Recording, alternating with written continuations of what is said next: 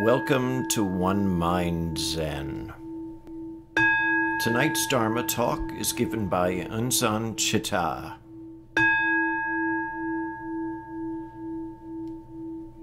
There was, I think it was a Seinfeld episode, maybe, or an ongoing thing. I don't know. I was not that big a Seinfeld guy. But there was at one point where there was a lot of turmoil or stress or whatever. And I think it was George had this little mantra of his, "Serenity now," which he was anything but serene. But I suppose the idea was that if he could say serenity now emphatically enough, that somehow that would make him serene. I doubt that it worked, but that's just my take on sitcoms, I suppose. And as Zen practitioners and Buddhists in general, we might all be sitting on our cushions saying, "Equanimity now!" Since the, I don't know, let's just use my family's history for an example. My grandfather was in the First World War. He and my grandmother both lived through the Depression. My father and mother both lived through the Depression, and my father was in World War II. And then there was, Korea and Mossadegh, and probably something going on in the Dominican Republic. And there was Pakistan and India coming into existence because some Brit with a ruler or whatever decided to draw a line in one arbitrary place, and they've been at it forever. And then there's a whole Israel versus seemingly most of the entire Arab world. And then there was that thing in Yugoslavia. And so now we find ourselves at, again, the arbitrary dividing line of 2020, going through a pandemic of a scale not seen since the 1918 flu pandemic, which was apparently erroneously named the Spanish flu. I'm not quite sure how that all works. But so here we are, getting maybe toward the edge of the pandemic. And then the next thing you know, it's like, okay, let's get another war going here. So now we have Russia invading Ukraine. And that's not to say that this period, 100-year period of history or so that I just referred to, is somehow subject to any more turmoil than any other, because I think if we look back at history, we'll see that if you take any arbitrary chunk of 100 years, there's probably all hell breaking loose in a good portion of it. But this is the one we're living in now. So this is our own personal hell that we're going through. I've been reading this book recently called Zen Under the Gun. It's translated by J.C. Cleary, who is one of the, as far as I'm concerned, preeminent translators of Chinese and Japanese also, I believe, Zen writings. Some others too, I believe. Anyway, this is something that Eunsahn wrote, and in it he refers to the semblance period. And the semblance period is that portion of history where the outward forms and beliefs and practice of Buddhism still remain, but are largely ineffective. So Zhujian wrote, here in the last part of the semblance period, Buddhism is gradually declining. Human hearts are pallid and indifferent. Outstanding people are hard to find. The Zen gate is silent and desolate. How Zen has declined in comparison with earlier adepts. In these times, if we want to look for the right people in Zen, they must have spirit bones from past lives and have the power of great vows and ride the wheels of great practice in order to travel the great path free from inversion and error. Why? In these times, when the trend is a world in decline, the road appears ever more twisted and convoluted. Worldly forms are inordinately chaotic and worn out, while desire for worldly profit is thick and flourishing. Thus, worldly affairs have a great influence over people who are sure to be carried off by worldly things if their roots are superficial and their power is shallow.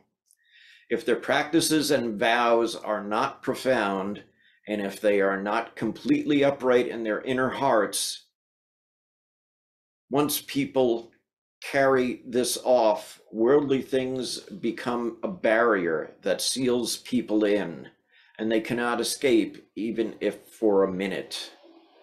People just go on with their petty work. Unworthy mind has another plan. It just wants to profit and nurture itself and outdo others in glory, that's all.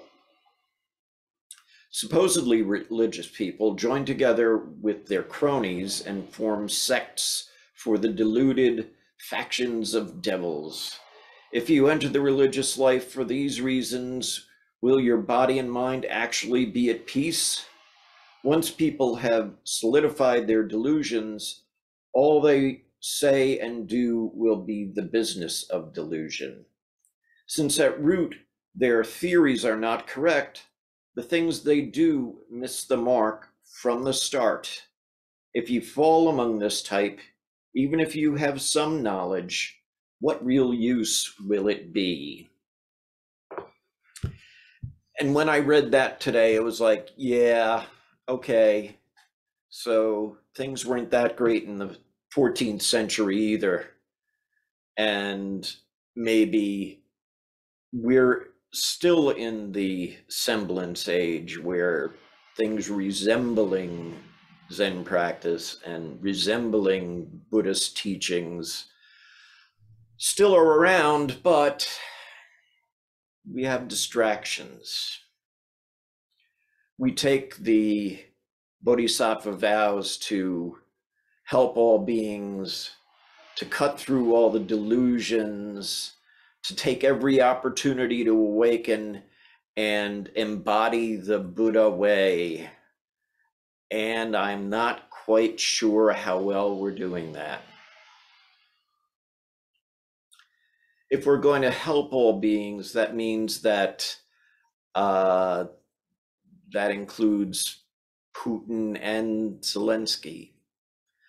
If we're going to cut through delusions, maybe we need to break out of our echo chambers where everybody we know kind of says the same thing, you know, screw Putin, he's a bastard.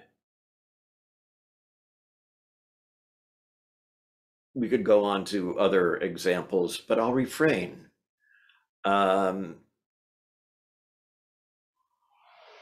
Are we taking every opportunity presented to us, like war, like pestilence, like famine, like disease, as opportunities to awaken, or are we just taking them as an excuse to bitch? And while we're doing all this stuff, I propose that we're not really living like a Buddha.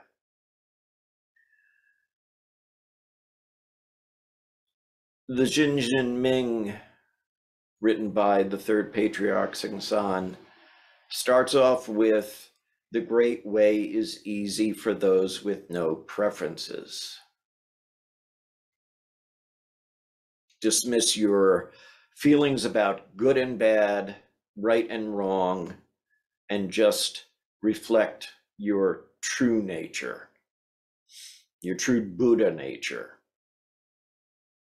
And sometimes that's really hard because righteous indignation sounds really good sometimes. It feels really good. We kind of like being pitted against somebody else.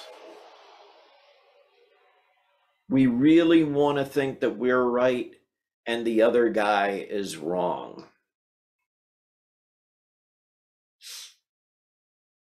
And then we hear about interdependence and, okay, not right now, okay? We hear about saving all beings and it's like, not today, okay? Want to save some, but not everybody today. And as to taking opportunities to awaken, well, not all of them. They're infinite. I got plenty of room. I got time. And acting like a Buddha, well, not today, okay? I don't have it in me to do it today. And then, since there's always an and in Zen, if not necessarily a but, there's the and of, well, saving all sentient beings. Does that mean just talking about peace, love, and crunchy granola? And, I'd like to teach the world to sing and hold hands in perfect harmony and all that. Is that a skillful way to save all beings? What beings actually need saving?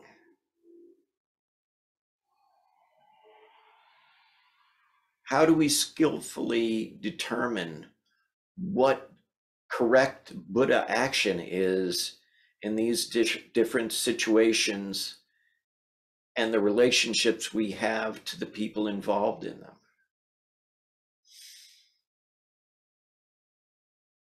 And it's difficult to determine that from moment to moment. Some people would use the word mindful. I prefer to say that we just need to pay intense attention to those situations and the relationships around us and find out what our true function is, what the essence of our true nature is. How are we going to embody that?